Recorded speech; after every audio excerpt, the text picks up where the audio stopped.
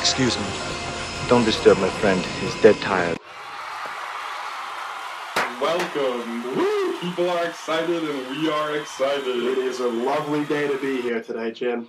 Lovely First day. inaugural episode of the Front Row Cinema podcast. I'm your host, James O'Reilly. With me, TJ Tromboli, our esteemed movie analyst. It's great to be here, Jim. I've got goosebumps. I'm just rearing to go. I can feel them. We can feel them.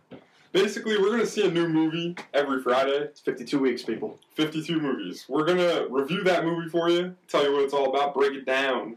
This week, we're focusing on Arnold Schwarzenegger's big return to the silver screen. 12 years I've been waiting for this, Jim. 12 years. Long time. He's returning in The Last Stand. Oh, baby. Return to his action roots. Great movie. We'll get to that in a minute. We're going to kick it off with a bit we like to call Greatest Movie Ever. Greatest movie ever.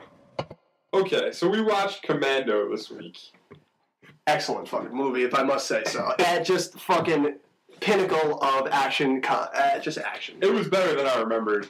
Schwarzenegger plays an ex-commando, believe it or not, named John Matrix. Can we just pause here for a second and just talk about this name? Just say the name again one more time for me, John Matrix. John fucking Matrix. That is the most badass name I've ever heard. Who wrote the movie again? Stephen E. D'Souza. Stephen E. If it wasn't an accredited writer already, Stephen E. D'Souza is just the fucking man, coming up with the pinnacle of names. John Matrix. That's a terrifying fucking name. I'm scared, right? And you're scared. I haven't even seen, for people who haven't even seen the movie, you hear that fucking name and you're terrified. So he's an ex-commando. He's retired. Some bad dudes come back, kidnap him and his daughter. Bad idea. They stick him on a plane. They need him to assassinate somebody. Doesn't really matter. Breaks off the plane. Has 11 hours till that plane lands to save his daughter and kill literally everyone that's against him.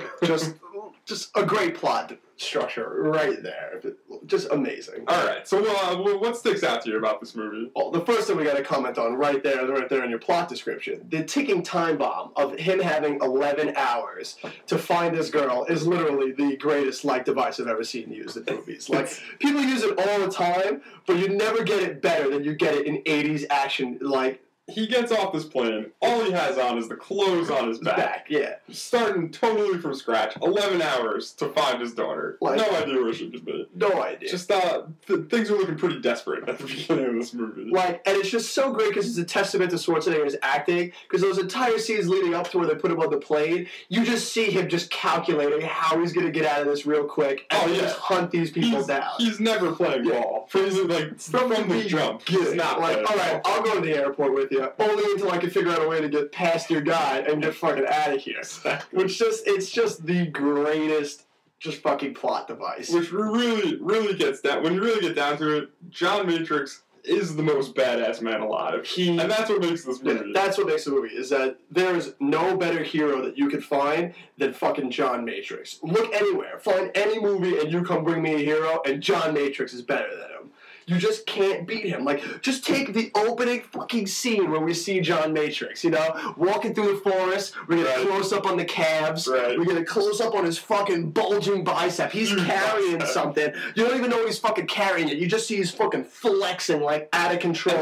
And then they pan out, and he's literally just shoulder carrying the biggest tree you've ever seen. It literally is the longest fucking tree. It's got to be 10 feet long, and he's carrying it like he's fucking just carrying a picnic basket. He comes up, he starts chopping wood. You see a wide shot of a log cabin that you just have to assume he built. You gotta believe at this point that he took all these logs, cut them down, and just built this fucking home for him and his I family. wouldn't even go as far as to say he built it that afternoon. I wouldn't be surprised if he erected this in literally just a few hours.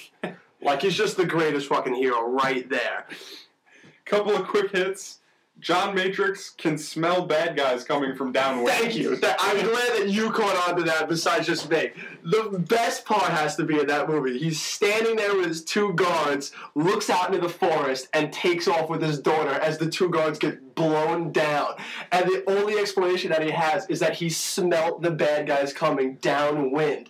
He smelt the bad guys coming. Like, the other guy didn't even think that was a possibility. He was like, wait, you think I could smell them coming? And Schwarzenegger just retorts, I did. It's like, what? Walks up to the girl, rips a car seat out of her car. Just bare hands, just rips it. Bare head, just great. Just meets this girl, rips it out so he can sit in there, and as she drives following him, he won't be seen. Think about the strength that it's first going to take to just rip out a fucking car seat. And he does it with just like one arm, just palms that shit out of there, like, just unbelievably. Just the greatest action movie hero of... And not to mention he jumps out of a moving airplane. Yes, he does.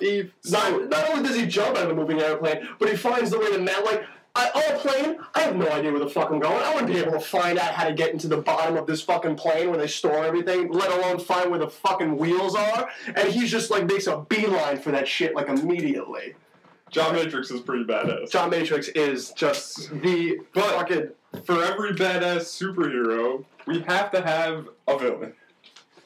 And this movie does have a pretty great villain. Pretty great in the sense that he's fucking horrible. I don't ever think I believed that this guy could beat John Matrix just based on his physical appearance. This man is out of shape for a commando. Like, you see Schwarzenegger when he's coming up onto the island and he's just got nothing on but a fucking Speedo and he's huge. And this is the biggest man you've seen. And then you see the bad guy and he's just got the fattest fucking stomach you've ever seen. He's got a gut. Yeah. He's got a huge Freddie Mercury mustache. Yeah.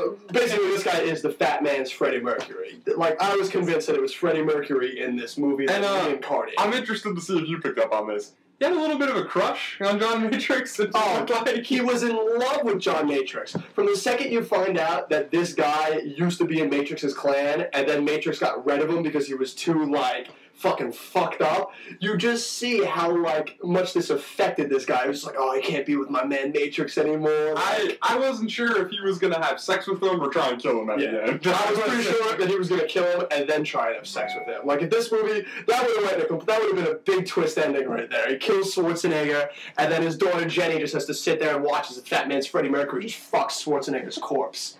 So... Alright, moving on from that. Just at some point, these two guys have to come to a head in this movie. They got to clash. The way D'Souza went with this one was he decided to give Schwarzenegger a lot of guns and have him infiltrate a military base. Not only infiltrate a military base, Schwarzenegger just basically did He wasn't using a lot of stealth. There was no stealth. He literally came in, just started murdering people, set claymores everywhere, and just murdered literally an entire military facility of these people, descendants of, like, Valverde or wherever the fuck that it was that they were trying to be. And you have to consider at this fact, Schwarzenegger pretty much just committed a mass genocide. He kills 83 people in that ending. They're all going to be descendants of the same race, pretty much. Like, that's mass genocide. He just fucking murders everybody. He goes, there's a lot of scenes of him just, like, walking through open fields, no cover, just mowing guys down. When he picks up the M16 and is literally just standing out in the open, just gunning motherfuckers down, it's just the pinnacle of how badass John Matrix really is. Like, you could consider him, no matter what mission he was going on, he just went in, just busted open the front door, and just started gunning motherfuckers down. Just to put it into perspective, we had 105 people die in this movie. I want to say no more than 10 of them died before he went into this island. Before he lands on this island. Maybe, like, 6 people die before he lands on this island. And then he gets there, and all just hell breaks fucking loose. And it's great because I love, throughout the whole movie, they have that one guy, the general, that he used to work for, Schwarzenegger. Mm-hmm. And the general is just, like, one step behind Schwarzenegger's warpath. Like, and it just keeps going, like, if Matrix is on the case, there's going to be a lot more bloodshed, a lot more bodies piling up. And he was right. They say it best at the end of the line, when Matrix walks up with his daughter, and the general lands on the, General Kirby lands on the place and just walks up and just goes, "You leave anything for us?" Schwarzenegger looks back and just goes, "Just bodies." Just like, the pinnacle of who John Matrix is. He leaves no man around, and it's just great. Greatest movie ever. I'd say that was a success. We wanted to overreact, and I think we overreacted. It's good job. Moving on though, we're gonna get to the real meat and potatoes of this right now. The main issue. We're talking about The Last Stand. Oh yeah. Who the hell are you? I'm the sheriff.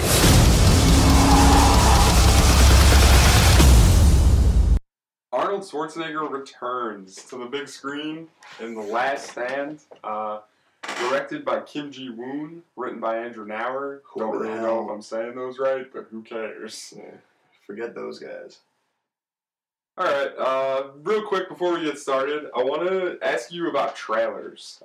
This podcast is really going to be about the whole movie-going experience. The whole kit and caboodle. So I want to know, right off the bat, which trailer stood out to you? Or did any trailer stand out to you? All the trailers these days are really like all the same thing, you know? Like I hate trailers because it's just using the Inception boom now, you know? You hear like, and like big, dark music. We're supposed to like be really invested. So nothing really grabs my attention, but the one that really hooked me, Snitch. Okay.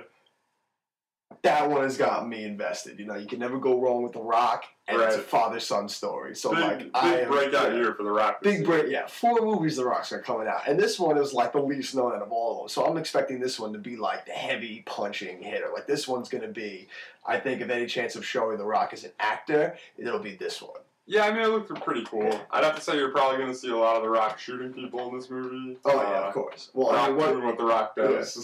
Why would we see this movie if The Rock's not killing people? You know, we're not watching The Tooth Fairy. It's pretty much why I go to see him, yeah. Alright, so you like Snitch. Snitch looks good. Let's get down to it. The Last Stand. Oh, man. Arnold Schwarzenegger plays a sheriff. Sheriff Ray Owens. Border town in Arizona. There's a cartel dealer just speeding toward the border, trying to go through Arnold's town. A stolen Corvette. Stolen Corvette that's faster than a helicopter. Faster than a moving helicopter. Driven by a professional race car driver. This guy has just got the biggest list of credentials. He can do anything. So real quick, what stuck out to you about this movie? Well, what immediately stuck out to me in the beginning was, the Western themes that this movie just has sprinkled on throughout the entirety of the film. Yeah, I mean, I could see that. You have a sheriff in a small one-horse town, like we said. He's making his last stand, if you will, in this town. Right there, you have the title of the movie. Trying to defend all that's right and good. I guess I agree with you. I thought it was a little bit campy, though. I thought, basically, they took the worst parts about Western movies and mixed them with 80s action movies, and really just wasn't doing it for me. Well, I mean, that's the essence of Schwarzenegger. I mean, when you see a movie like him, you're going to expect if it's a big action, like, kind of, because it's not really a Western movie. It's still a modern action movie. Right. But it sprinkles those little bits of the Western themes in there. Like, I'm not saying, like, they did it masterfully, but they still had nice moments of sprinkling them about, like this last stand in this town, and this sheriff is the only competent person to hold out and, like, save the day. Right. Like, the law's not going to do anything. His deputies aren't going to do anything. Like, Luis Guzman's a goon. The other guy was a drunk. Johnny Knoxville was certifiably insane. Yeah, I mean, and don't even get me started on Johnny Knoxville. I'm getting so sick of that guy. What do you have against Johnny Knoxville? I don't know. I just don't know how you make a career out of Jackass, but somehow Johnny Knoxville's managed to do it. Pretty much Johnny Knoxville has taken his laugh that he perfected getting hit in the balls in Jackass and just applies that to each and every character. Right, I've seen exactly. He's just that same laugh, and he's certifiably insane. But, I mean, it just goes to show. Schwarzenegger is the only hope in this town because he's seen what's coming. He knows what's going to happen. Yeah, I mean, I know you're right. There's some Western themes in there. Just as a fan of Westerns, it maybe even put me off a little bit that they were in there. Because it seemed so, like contrived almost. You were just waiting for, like, the tumbleweed to come across. Exactly, yeah. And it just, I don't know, it just didn't do it for me. I guess I'm just a purist when it comes to Westerns. You need your Westerns to be hardcore Westerns. You can't just settle for this little campy... Right, exactly. All right, let's move on. One of the few things I did like was the villain in this movie, Cortez. Gabriel Cortez, leader of the cartel. We did mention before that he's a professional race car driver. Third generation cartel. Third generation cartel leader. Like, this man has just had, like, if this guy had a resume to get a job in, like, the drug world, he'd be at the top of the food chain. Yeah. Like, everyone would be trying to hire this guy. I mean, yeah, I think this is one of the few things they did a good job with. Just because he was such a badass villain. He, like you said, professional race car driver, cartel leader, stone cold killer. The guy was a nut, just the way he drove. He's a badass villain, and that's what makes it like really cool about being the villain. Is that like what you always have to do in a script or work towards is like you need to understand the villain's coherent worldview. Right. Like, yeah. And this is what I loved about it. They didn't just take a badass villain, they sort of developed that badass villain as a character. Like, it's surprising to see that, like, the most developed person in the movie is this villain. Right. You know, he was pretty much my favorite part. The whole scene where he's explaining... that you won't see death coming. Right, you won't see death coming. Basically, I think he got up to go get a glass of milk, and his niece, who he had loved and taken care of all his life, was waiting there to kill him, and he killed her and did a terrible thing, I guess, and killed her. But it was just cool to see that development, where this is how this guy thinks. Yeah. He's not afraid of death in a speeding race car or in a drug deal or anything like that, trying to escape captivity. Exactly. He's more afraid of death in the shadows, and then you see then the motivation for how he drives and like all the badass things. That race car drive, yeah, and like he's just got a great worldview. You see that he's fearless and believes that like he can speed all the way down to Arizona and get across the border and home free because he's just that fearless of a man that he doesn't believe in this like hardcore environment that he's gonna die. It's another Western trope right there. He lives in this just horrifying world of his view, and he believes that, like, what he's doing is absolute worst. He's not gonna die. Yeah. It's when he lets his guard down for that one moment, yeah. and someone stabs him in the back. I guess, yeah. I mean, the villain was my favorite part of this movie. I don't know if I've made that clear enough yet. I think you've stated your stance on that very well. That's what makes it so much greater when he finally loses at the end. Is like when he finally puts that fear into him that he's not going to get to the border. He's just throwing out money sums at Schwarzenegger. Like he's willing to pay $20 million to Schwarzenegger just so that he can make it to the border and be free. Like it was a cool way to develop him because he finally reaches that point when he loses in the fight with Schwarzenegger that. He understands he's going to die doing this. He understands it's all over. He's going to get caught and he's going to go to jail. Yeah. And there's nothing he can do about it. So, yeah, I mean, the development for the villain was cool. The way he hit at the end, I loved. With that said, that's pretty much the only thing I loved from this movie. We're going to segue now. Just, I want to ask you about Forrest Whitaker in this movie. What did you think of Forrest Whitaker? Forrest Whitaker, it surprises me more and more that this man was actually an Academy Award nominated actor. To see like his such a fall far from grace, like he's just I don't know. I personally cannot stand Forrest Whitaker. He was bad in this. Forrest Whitaker is just bad. He was bad in this movie. He played the FBI agent that was hunting down Cortez. They were transporting Cortez in the beginning, and somebody leaks some girl that works for Forrest Whitaker leaks up when they're moving him, and basically he's hunting down this guy the whole movie.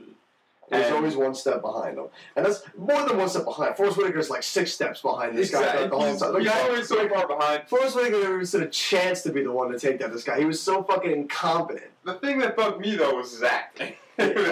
There's these intense moments. He's just not a believable actor anymore. Like there's these intense moments in the movie where he's getting beaten by the cartel. He's not finding this guy. He's not hunting him down, and you can see him getting like heated about what's going on and like he's more upset, unhinged. But he just doesn't. He can't convey that emotion well enough. It just seems like he's reading a line and it's because only one eye can show emotion. His left eye. His left eye just can't show any emotion. It's just distracting. He wasn't very good. I didn't like the girl who actually betrayed the FBI. She was a worthless character. I mean, like pretty much in this movie, the only two people really got good character development. It was the villain, and then Schwarzenegger gets that little background where, like, he came from LA, he's seen blood, but, like, it was so quick and undone, though. There was no real development there for Schwarzenegger. It was just, he had this past, and, like, we're going to tell you two things about the past, and we're going to move on. Like, that was their character description. But, like, this girl literally had, like, nothing. It was, alright, she gets in the car, we think she's kidnapped. Oh, and then they start driving, and he takes the handcuffs off, we find, oh, she was in on it. She basically had 3 scenes where anything at all happened to her character, and I didn't care about any one of them. It went, first scene, she gets kidnapped. Second scene, we find out she was really working with the villain. Third scene, she gets arrested. Like, there was really no reason for her to be there other than to give the bad guy that speech to say about death. Which, I mean, is fun, but, like, you could have added a little bit more with this girl to make it a little bit more, like, sound, you know? I guess she helped in the deepest part of the movie, but she really didn't need to be there. Yeah. Outside of that, I mean, we can move on to Schwarzenegger's future. I want to ask you about this, just because I know that we're going to see a lot more of Arnold Schwarzenegger coming up. There's definitely going to be some sequels here. Yeah. Not for The Last Stand, but for Terminator, you got to think there's going to be another sequel. Oh, they've already said that they're going to make it. Right, there's another Conan movie in the works. Conan coming out. So what do you think about this? Because The Last Stand didn't do good in the box office. I think it was something like 6.2 million for an opening weekend. And that's horrible. Opened up in 9th place. Opened in 9th place in November.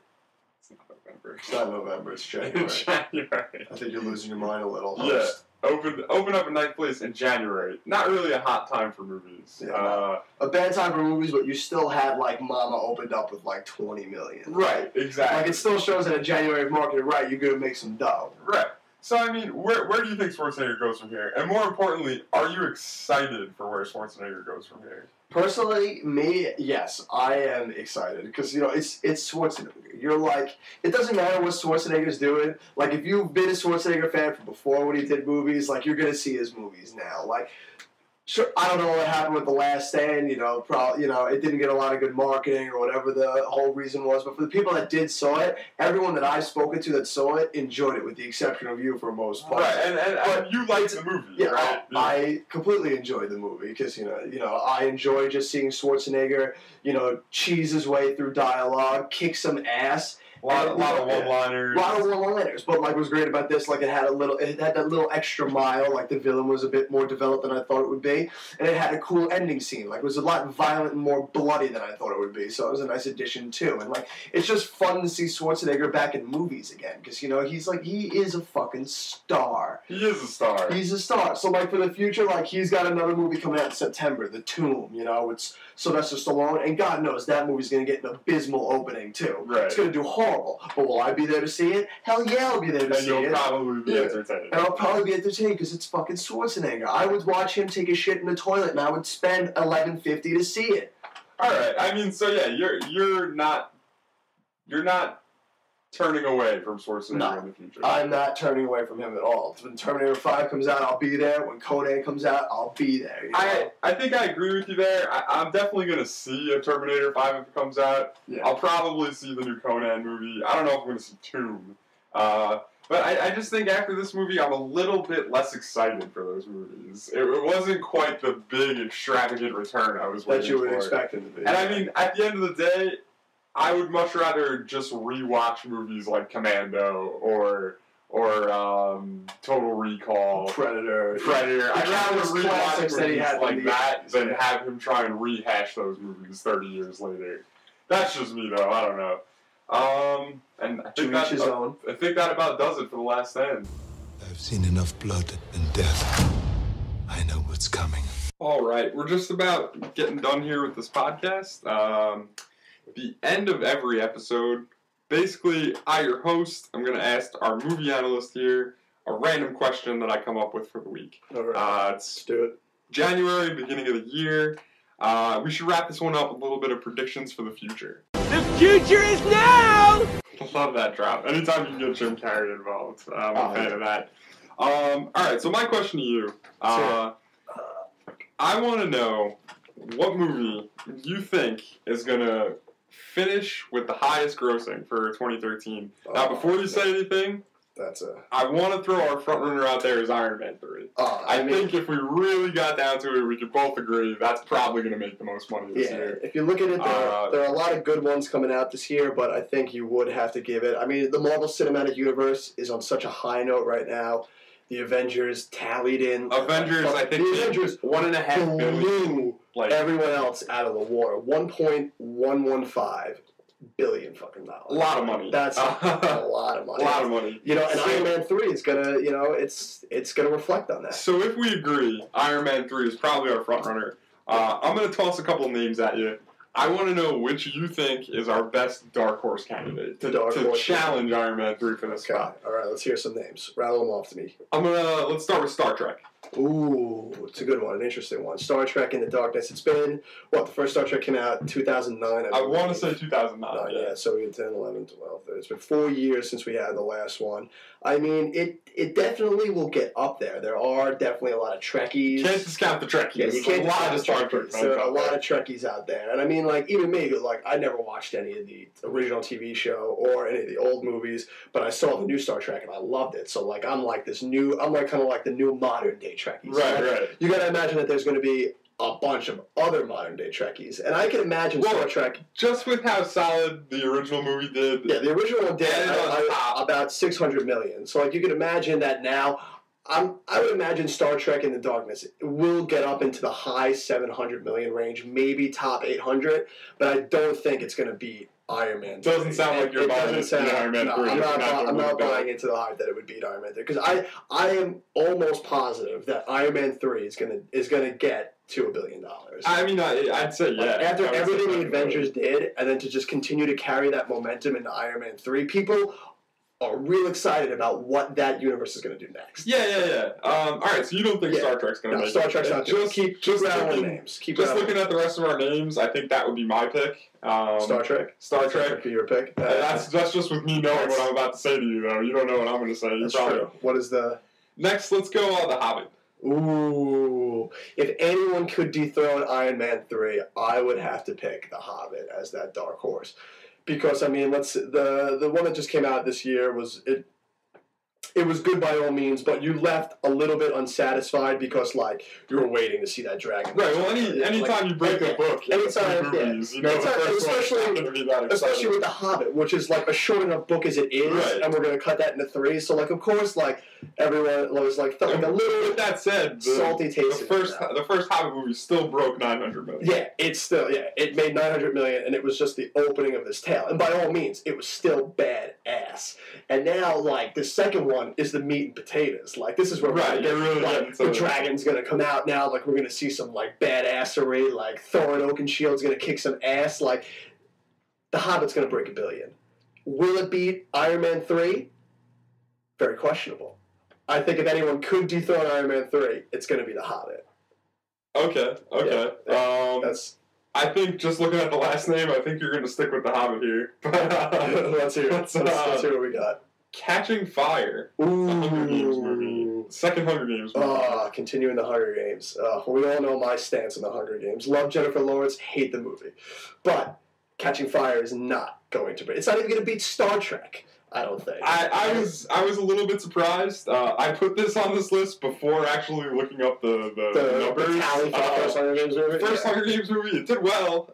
600 million was good. That's quite close to $1 billion. Yeah. I expected the people who read that stupid book to really go out there and see this movie. Now that like Twilight's done and everything, we're going to be getting a lot more fans for the Hunger Games. And by all means, I'm sure Catching Fire is still going to do a lot of good business. I think what threw me off was just how big the Harry Potter movies were. But like, when you look back at it, I don't think you can say Hunger Games is like nearly as much of a pop culture thing as Harry Potter. Like, pretty much it's mostly teen girls still that are reading the Hunger Games. Granted, there are some guys out there reading the Hunger Games and everything. You know, whoever it is that's actually reading these bad books. I mean, it'll do good. I imagine that it will get up to in the 600 range again. Maybe even top 700. But no, I don't. I don't think it's going to quite. I don't think it has one shot at all of beating Iron Man 3. All right. You know? So I mean, it looks like you're sticking with The Hobbit. Yeah, My dark horse pick's going to be Star Trek. I'm going to stick with The Hobbit on that. I think The Hobbit is going to take shit down in 2013. And we both agree that Iron Man 3 is going to Or we can always go for a real dark horse. Pain and Gain. We just have to see it 6,000 times to like really get that budget up there. And we get good word of mouth going. Like that's what we're telling people right now. Everybody out there in the world right now, you see Pain and Gain the day it comes out. Let's make a real dark horse. No one will see that shit coming. I don't think Pain and Gain's going to break $200 million. No. You're going with The Hobbit. I'm going with Star Trek. We both think Iron Man 3 is going to win. Yeah. Iron Man 3 definitely looks to be the reigning champion. We'll take a look at this, I guess, back in December, a year from now. But oh yeah, we'll get back to that and see how we did on those picks. And that's it for the show. Next week, we're going to be talking about Hansel and Gretel Witch Hunters. Oh, yeah. Can I just say how excited I am for this movie? I'm pretty excited. I'm pretty excited for this movie. An R-rated Hansel and Gretel movie. The fact that it got an R is really what's drawing me at this point. That's what's drawing me. If it was PG-13, we wouldn't be doing this, but very excited about this. All right. And thank you for joining us. There we I'm go. your host, James O'Reilly, esteemed movie analyst, TJ Tromboli. We'll talk to you next week. It's good to see you. Take care. Good night.